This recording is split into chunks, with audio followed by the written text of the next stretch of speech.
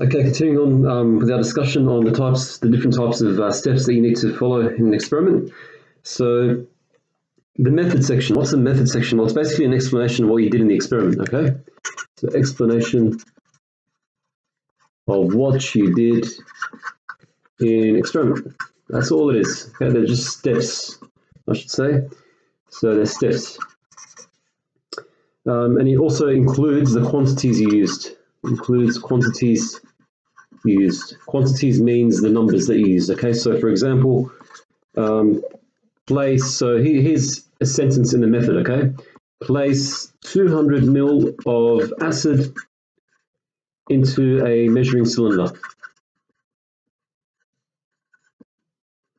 That's an example of a method, a step, okay? 200 ml is a quantity, okay? You've got to obviously have the units, okay? So place 200 of acid makes no sense. It could be 200 grams, it could be 200 liters, 200 ml. Okay, you specify the quantity. And here are the important things you need to note when writing a method, okay? You have to always start with verbs. Always. What are verbs? Verbs are doing words, remember? Okay, it's an action. So verbs are an action. So in this case here, place. Place, you've got to physically do something, right? It doesn't sit there, it doesn't, the acid doesn't jump into the cylinder by itself, okay? So you place it. You start with a verb. Place, light, it could be draw, it could be sharpen, okay? So verbs, number one. Number two, another point to do is to number the steps. It's very important you put numbers by the steps, okay? Number the steps so you know which order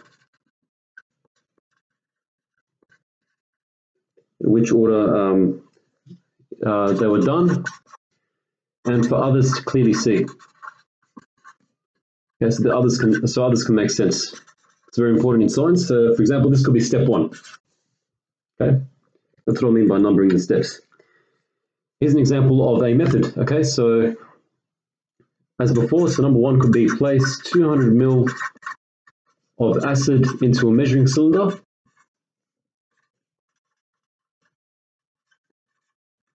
That's step one. Step two, insert. Okay, that's another verb. Insert a cotton bud, for example, into the bottom of a 100 ml beaker. Okay, these are examples of steps in a method. Okay, and another thing to remember is to for past and present tense, past/present. Okay, use only one or the other. Okay, don't write place 200 ml and then write inserted to a cotton bud. It doesn't make sense, right? So be consistent. So place is present, insert is present too. Okay, that's what I mean by that. Straightforward. Should also remind you in regards to measurements and units. So measurements / units. Okay. Make sure you use, let's say, 200 ml instead of 200, as I mentioned. Okay, important to have those units so scientists and other people know what you're all saying, okay? So they can repeat your experiment, obviously. If you just wrote 200, they won't know anything about what the 200 means, okay? I should also mention reliability. Okay, reliability, reliability contains the word reliable. Okay, reliable means to be accurate. Okay, so the experiment can be repeated. Reliability is important in an investigation. So your experiment can be repeated by others or yourself. Okay, to be accurate. So remember, repeat means accurate. Okay, if you repeat an experiment, it gets more accurate. Let me now talk about dependent and controlled variables. Okay, I'm not sure if you've touched on this before, but I'll define what they are. It's okay.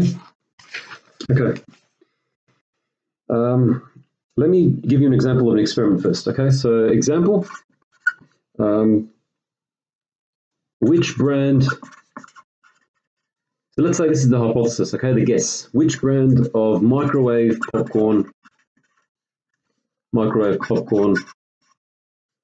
pops the most, I don't know how to spell anymore, pops the most kernels. Okay, kernels are those little golden seed things in a bag of microwave popcorn. Okay, which brand? So there are 3 brands. Let's call them X, Y, and Z. It doesn't matter. They could be anything. They could be A, B, and C. They could be, I don't know, apple, banana, orange. Doesn't matter what they are. Okay. Let's say you have these steps now. Okay, place brand X of popcorn into microwave.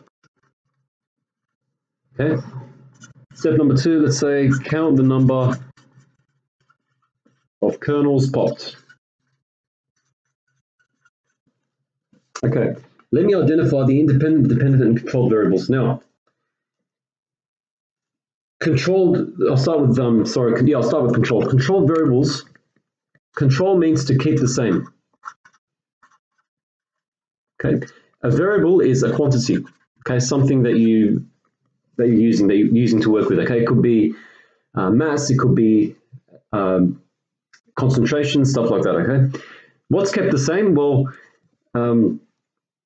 the same mass, for example, same mass of popcorn brand.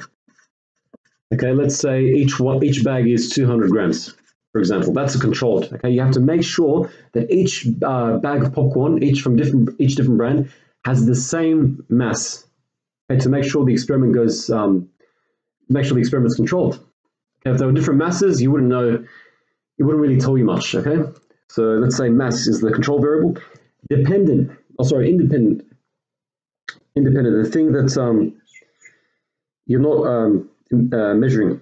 Okay, what are you not measuring here? You're not measuring the brand. Okay, so this is the independent variable in this step. The thing that you're not measuring, that's the brand. Okay, brand X, for example. Dependent is something that depends on the independent variable. Okay, that's the number of kernels. That's the dependent variable. Okay, the number of kernels depends on the brand, right? It depends on, so the brand that gives the most kernels, obviously, is the brand that's the best value for buck for your money, right? So the number of kernels depends on which brand you're talking about, right?